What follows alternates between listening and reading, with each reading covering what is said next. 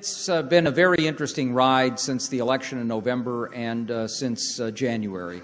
An election filled with vitriol and bickering, and it looked like we were headed directly for that in the immediate aftermath of the election until the shocking tragedy in Tucson jolted people back to a different sense of reality, and that was followed, of course, by that quite remarkable scene at the State of the Union where for the first time, instead of having Democrats all sit on one side of the chamber and the Republicans on the other, they mixed together, sitting amongst themselves, strange seat fellows everywhere.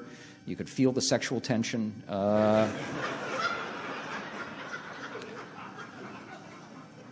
And then a debate in the House over repeal of the Affordable Care Act, the health care reform bill, that was a dramatic contrast with what we'd seen a year before when that bill was passed in the House. This time, although of course it was quite an assault on an existing law and a division right along party lines, but the discussion was for the most part done in a calm fashion, focused on policy, even when you had charges put out there that were controversial. For example, Mike Pence taking to the floor to say that this was a government takeover of health care. This time it was going through the provisions of the bill and explaining why, in his view, that meant a government takeover of health care. Last time it was death panels and you're trying to kill people and members having to run the gauntlet as they went into the chamber of people shouting epithets at them and spitting on them and death threats and the like. A very real contrast. But to anybody who's been around this town for a while and knew what lay ahead, we knew it was faux bipartisanship. This was something that wasn't going to last for very long. And we're back at least to confrontation with some dancing around and a hope on the part of some of the leaders that perhaps they can find a way to get together to deal with the bigger budget headaches and other problems that we have ahead, but it's going to be very hard to do. And you could actually see it shortly after the State of the Union when President Hu visited from China, and Fox News said it was a historic gathering of the world's most powerful communist and the President of China.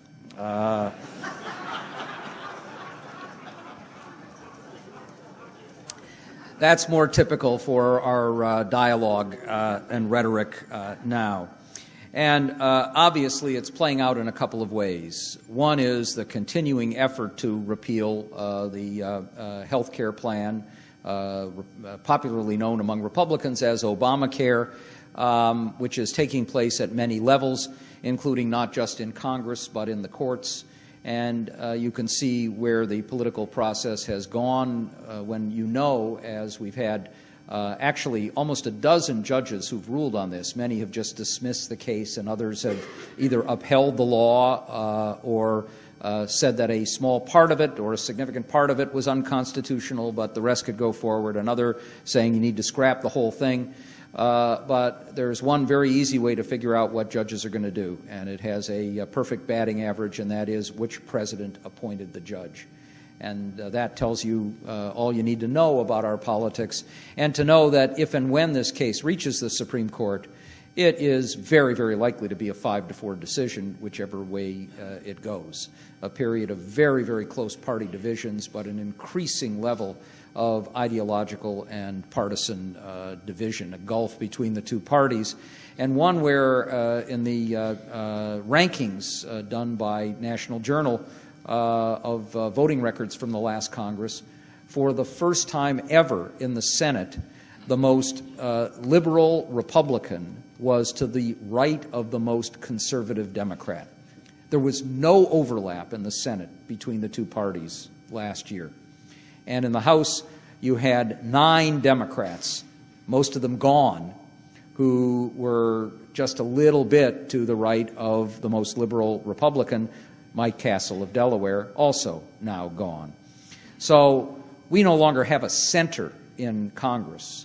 We have a party here and a party here, and very few members left. There's still some blue dog Democrats in the House but they're irrelevant now in a chamber where the votes are along party lines and the Republicans have the majority now for almost everything. And we know that beyond the health care issue, which is going to play out through the budget process, the appropriations process, through the investigative process, that we now have this showdown over spending and focused right now on the continuing resolution for the current year's budget, a continuing resolution that was deliberately kept short. Unlike the normal practice. Of course, last year wasn't normal in another way. We didn't get a single appropriations bill enacted into law. But instead of saying, let's punt until we hit the difficult choices in April, May, and June over next year's appropriations, they kept it short so that we could have a quick confrontation over spending now. Now, that confrontation was barely averted, as you saw and know last week, with a 2-week extension with a $4 billion cut. But we have a sizable gulf between the Democrats in the Senate and the Republicans in the House over what to do on this issue, as Republicans want to follow through with a pledge that they made in what's now become common in our elections. When a party is trying to take back the majority, they come up with a contract or a pledge or some kind of a proposal. We've gone from the contract with America under Newt Gingrich to the 6 in 06 pledge by the Democrats under Nancy Pelosi, trying to come back in 2006, to the pledge to America last time. And that pledge included a specific: we will cut $100 billion from the budget in the next year. And when the Republicans came back into power, the leaders said, well, we can't exactly follow that pledge because we didn't realize when we did this that the fiscal year actually began October 1.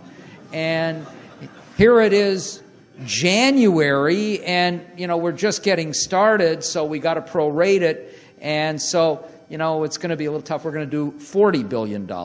And, of course, it was actually a cut not from the real amount, but from the budget proposal that President Obama had made a previous year that nobody had paid any attention to anyhow.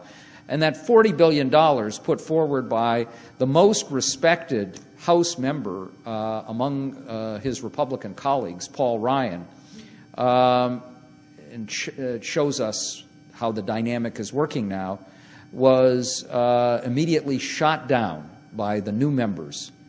87 freshmen, a third of the entire Republican caucus, new this year, saying 40 is not enough.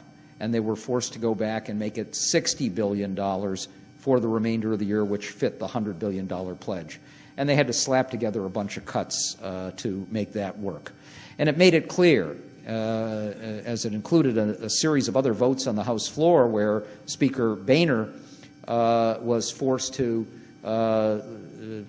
regroup after losing some battles, that maintaining control over his own members and the junior members is not going to be an easy task.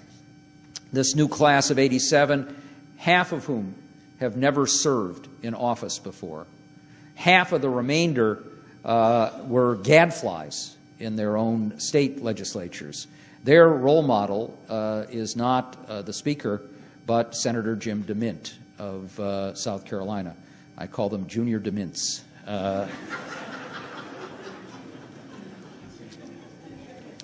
And they don't trust leaders of any sort, including in their own party. And you could see that the incoming Speaker actually knew that he had a problem the day after the election, when he knew that he was going to achieve his lifetime goal of becoming Speaker of the House. Excuse me for a minute, I'm choking up here a little bit. The Speaker designate said to his new members, we're going to have to be grown-ups here. And there are going to be times when we're all going to have to cast votes that are going to be really tough, and we don't want to do it. For example, increasing the debt limit.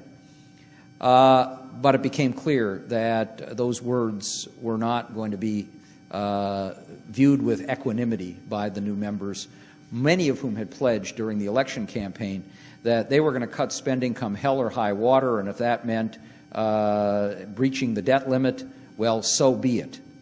And Speaker Boehner wasn't helped any by another reality, which is that even as he's trying to govern, or at least help govern with a piece of the action that Republicans now have in the House, he had to cope with a presidential campaign ahead with a large group of candidates whose goal is not to help John Boehner govern, but to win a nomination. And most of them are stampeding over to a tiny strip of territory in the bedrock right of their own party.